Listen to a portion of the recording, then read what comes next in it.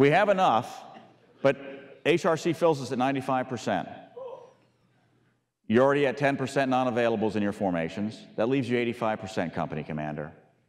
Are you going to put a master gunner in as a tank commander? You damn straight you are, and I understand that. So I got to work and figure out how we do those things to alleviate some of the stresses on you.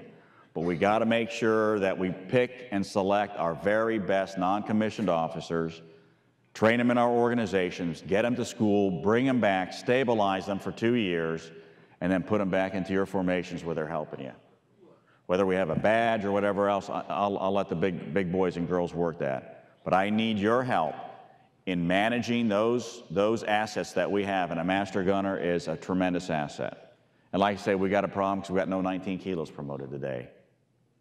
So that's shameful on our Army and on us as leaders, and we'll make the change on that.